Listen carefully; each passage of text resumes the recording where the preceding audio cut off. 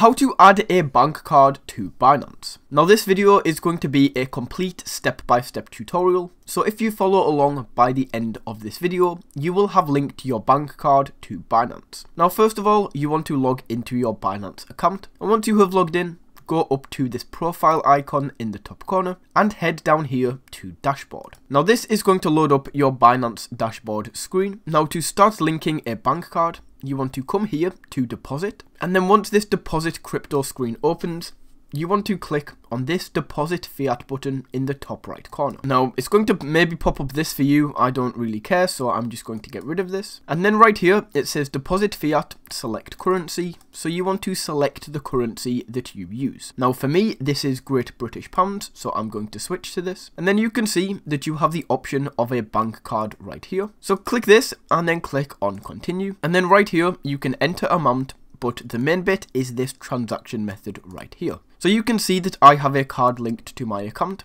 You may not, so you can just click change card. And then right here at the bottom, you can click on add new card. It's going to open up this screen where you can go ahead and enter in your card. Of course, click next. Just enter all of the information it asks for. Once you have done that, your card should show up here. And that is how you can link a bank card to Binance.